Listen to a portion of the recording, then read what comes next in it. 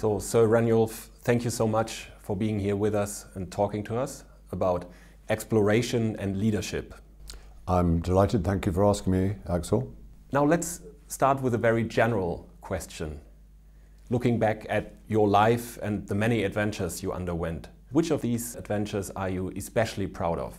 I think the one that took the longest, it took 26 years to complete, was to find the lost city of incense in the greatest desert in the world, the Rub al-Khali, or empty quarter in Arabia. So for 26 years, 8 big expeditions, we looked for the lost city. And on the 8th expedition in 1992, we found the lost city. And now today it's the biggest excavation works in Arabia. You talk a lot about planning pessimistically when you are preparing for expeditions like that. What do you think, what can business leaders or governmental agencies learn from that term? Well, I'm very careful not to draw exact parallels between expeditions and business.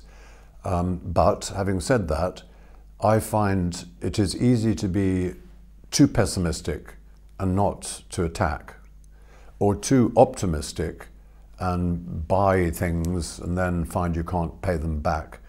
So the answer, of course, is realism, which is guessing, which is statistics, which is the medial point.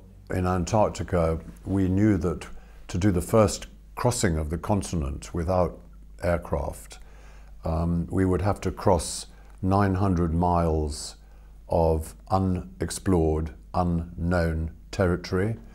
But we had to sit on the edge before going into the unknown area for 8 months of dark, cold winter when you cannot travel now or then. And so we're sitting on the edge of the unknown for 8 months and unable to plan pessimistically or optimistically because we had no information from predecessors.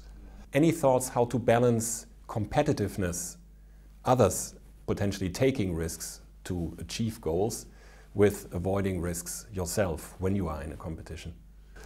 Having made sure that you have tried to find out everything that is known about the problem or about the risk, once you have that completely there, then you need to decide whether to plan the method of attacking or waiting with the best possible people, the people who could be considered as experts. If you think that they are going to be too unrisk-taking for their own reputation, because it's safer not to take risk for a reputation, then don't ask them.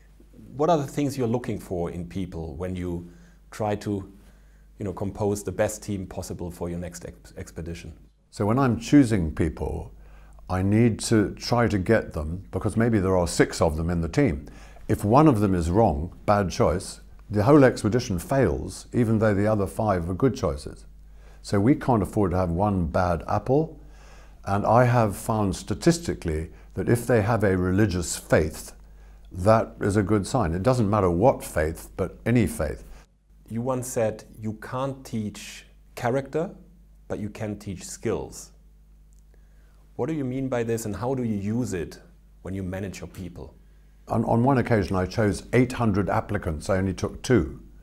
And they worked out perfect, the 2 that we chose.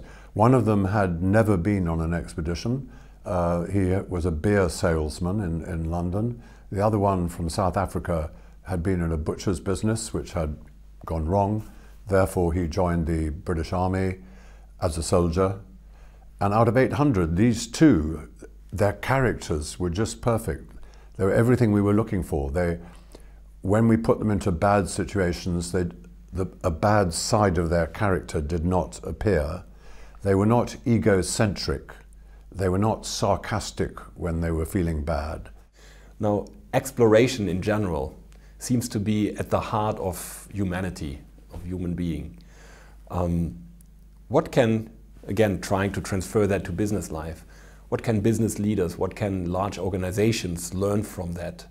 How can we make use of the exploration, the urge to explore that's in all of us?